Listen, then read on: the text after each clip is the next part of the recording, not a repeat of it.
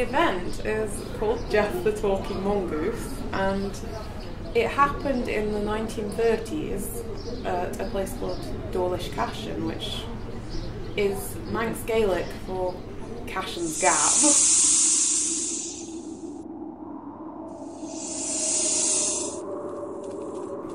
Which is a farm in the west of the Isle of Man.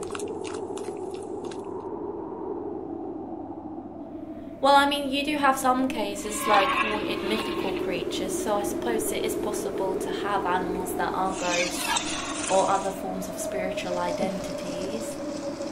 Well, since we're talking about mongooses, it's something like kind of a cat and it moves quickly, right? So it would be kind of like if it did talk, it would stand on its two legs and talk to you.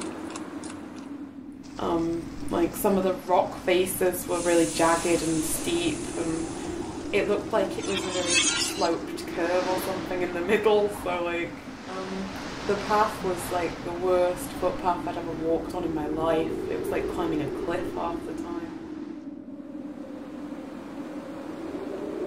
That does actually bring up a lot of questions, doesn't it? Because if you think about it, if she like stepped on an old grave or whatever, because I've heard sometimes that ghosts would like take identity of animals, but technically they were human. So they basically take the form of the animals because they don't want people to notice them.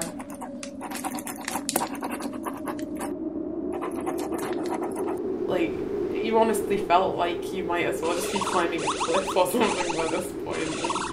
You get up there and it eventually evens out, and you just come to this desolate place that doesn't look like anything. It just looks like a field, and you just don't find anything. There's nothing there.